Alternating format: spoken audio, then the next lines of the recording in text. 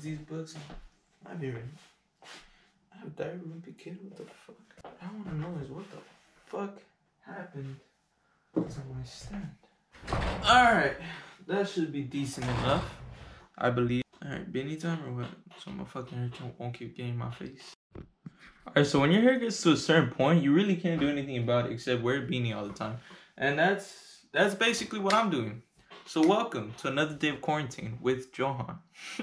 Because of this whole coronavirus bullshit that we're dealing with right now, basically I'm kind of stuck in my house. I could go out whenever I want to, but you know, no one's really going out because everyone's stuck at home. Some parents are self-quarantining their kids. Some kids are my homies. So I'm basically stuck watching Naruto all fucking day, and you know, just because of this quarantine bullshit, I can't be riding BMX and I can't be vlogging as much as I used to. So I decided, why not film a Q&A?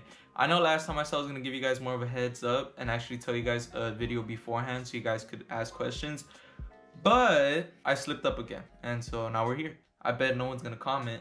But if you guys have any questions, leave them down below and I'll answer them in the next Q&A, which will be, I don't know, next week when I get bored and run out of ideas. We're gonna start this Q&A, but before we do, I just want to tell you guys that if you don't follow me on Instagram, follow me already. It'll be down here or somewhere right fucking, I don't know how this works, it's like mirrored, but it'll be somewhere down here. Follow me on Instagram, follow it. I post some clips, I post some funny shit that happens in my life, a lot of updates and stuff like that. So if you don't, follow it and you know, like my shit. But besides that, I also started a TikTok. I regret it, but it's more or less for BMX clips and doing little edits here and there. So follow that as well. Everything will be linked below.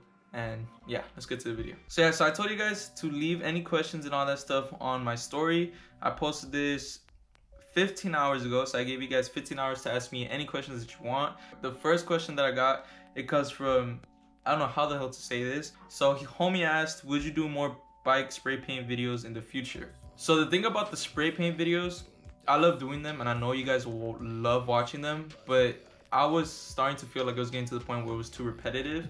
And yeah, it does good and I get a lot of views on them, but I don't really want to be known for being a spray painting channel. My channel is mostly about vlogging and doing stupid shit, game of bikes, all that stuff. It's more or less just a vlogging channel than it is an actual spray painting channel. I'm probably not going to be doing none anytime soon, maybe in the far future, but anytime soon I'm probably not going to. Most of the reason is because I'm building a new bike, which I don't think I've told you guys. Probably have, but I'm building a new bike, which I'll get more into detail in the future. But I'm building a new bike, completely brand new, and so there's not going to be really any chance to spray paint anything.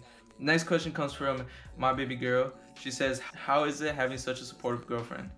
Alright, we're being conceited now. Having someone that can support you to the point where she does, like I lag on her a lot, and at times I, you know, don't even respond to her messages because I'm out riding and I'm out filming. Like right now, me filming this, I filmed this for like an hour, so I don't text her for like an hour or so. It's really important to me, and having supportive friends as well. Like I could be a bitch sometimes and I could be really stressful when I'm filming or when I'm recording something. So having supportive friends and, you know, my girl overall is just really important. So if you're doing anything that you need support to do, then just make sure you surround yourself around important people. What's your favorite type of water? Coming for Finito YB.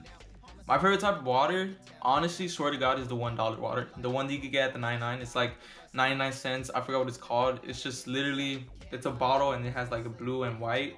I don't know, that's literally the best water to me. To me, water tastes the fucking same. If you say that it doesn't or the certain type is better, it's just fucking water. The next question coming from the same guy, he says, does all water taste the same?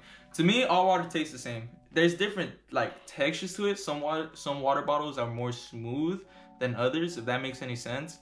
But I think it's more or less just your mentality making you think that because it costs more. So like if you were to buy a $5 water, it would taste better than a $1 water just because of the price.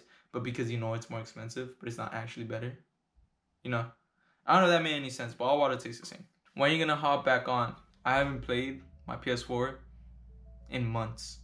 I use it for pure Netflix, Hulu, and fucking Disney Plus. When will you ride me? Alright. Whenever you come through. If you guys don't know who this is, Finito YB, this is the curly haired guy that comes out in a lot of my old videos, and he hasn't been riding at all, so he needs to come through to Long Beach and bring his bike. Next question comes from _FloresAngel_. Worst fall on BMX. The worst fall to date on BMX, I've never really had bad falls, more or less because I'm such a pussy, but the worst fall I've had so far actually happened recently that I could remember. It's the Paramount Madness series. in the first video, right before I started filming that, you know the ledge where you have to hop up? It's in the game of bike as well. I said it, and Oscar couldn't do it. Basically, that ledge, when I was first going for it, I was going for feeble, but I was too far away from the ledge. And so when I went for it, I was basically going to put my tire on top of the ledge, and I missed it completely. I missed the ledge completely, so I fell forward, and I went flying over my bars. And I was like this close to hitting my head on the ledge, and then my bike almost fell on top of me, but I kicked it out the way. But that's, I think, like, I don't know, I guess that's the worst fall I've had. I haven't really fallen like that on my bike. I've fallen like off of little things, but not really anything like serious like that, thankfully. Next question comes from Caleb Laboacan. I really hope I said that right. Fave BMXer. My favorite BMXer off the top of my head is probably Felix Prangberg. Felix, I hope that's how you say his name. Felix, he's such god, dude. Like, I look up to him and riding so much. Like, his style and the way he rides is something that I want to achieve. I don't necessarily want to have his style, I want to have my own, but like the way he rides and how he makes shit look for the camera, like it just looks so sick and it all just goes together. Next question comes from Unicorn. Can you throw it back? No. Alright, next question comes from Max BMX 42212. God damn, bro, you need to shorten your name. When's that wall ride down the 4-stair coming? It's coming soon. You guys don't know what he's talking about, but it's coming very soon. First, I want to wall ride up, and then I have to learn wall rides oppo side. So it's coming soon. I don't know when, because of this whole coronavirus bullshit, and I really don't want to step foot in Cal State, but soon. Next one comes from Lalo Danks. Smoke the words of Jesus with me on graduation for the one time. Maybe.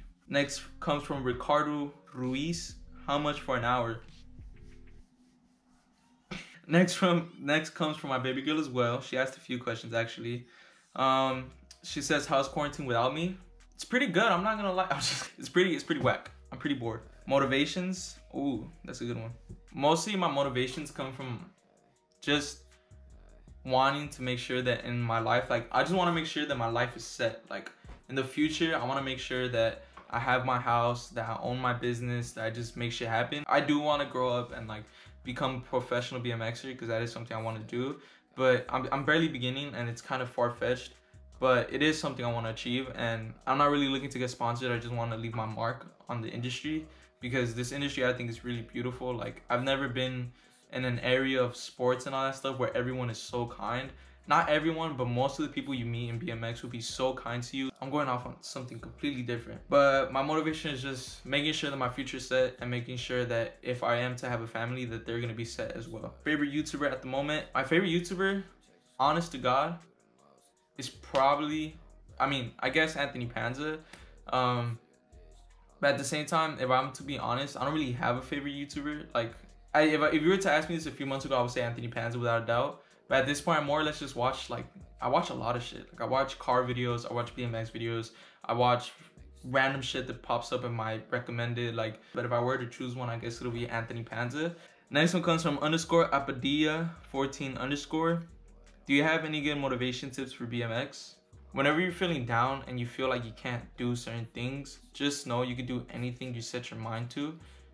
With that being said, like, if you're being really negative about it and you keep telling yourself, I can't do it, I can't do it, I can't do it, you're not going to be able to do it. You have to go outside, plan your day, plan what you're going to learn, and do it. Me, when I first learned wall rides, I told my brother right before I left, I told him, I was like, hey bro, when I come back, I'm gonna have wall rides down, or I'm gonna learn how to wall ride. Yes, it was slanted, but it's still something that I was hyped on.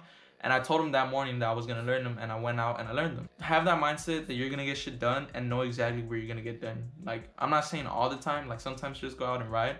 But if you wanna learn something, just have that mindset and focus on it. Don't let anything distract you from it. Other than that, if you don't have anyone to ride with, I say just pop in some earphones, get some earphones, buy some, pop them in, put some nice music on, just chill on your own, session on your own. It's not that bad. It gets boring sometimes, but maybe try to make shit like challenging for you. Try to do 5 Smiths or 5 Feebles in a row, and then go on to add to it. So like 5 Smiths or 5 Feebles, and then 5 Feebles, hop off, and then a 180, or, you know, just try to make shit interesting for yourself. Learning new tricks is probably the best thing you could do if you're riding by yourself, and it will really motivate you. So just, you know, just have a good mindset when you're going into it. Motivate yourself. Watch some BMX edits. BMX edits motivate me a lot. And listen to some good tunes, and yeah, you should be good. Other than that, it's basically all on you. Next one comes from my baby girl. My baby girl asked a lot of questions. What advice would you give someone who's too scared to try a new trick? I would say that if you're into BMX, I should say this to myself honestly. if you're into BMX and you're in this, I guess, world of BMX, you're gonna get hurt regardless. Like, you're not gonna escape it. No matter what you're doing, you're gonna get to a certain point where you're trying new shit where you're just gonna get hurt. Like, there's no way to avoid it. There's no way to think you're never gonna get hurt. That's not gonna happen.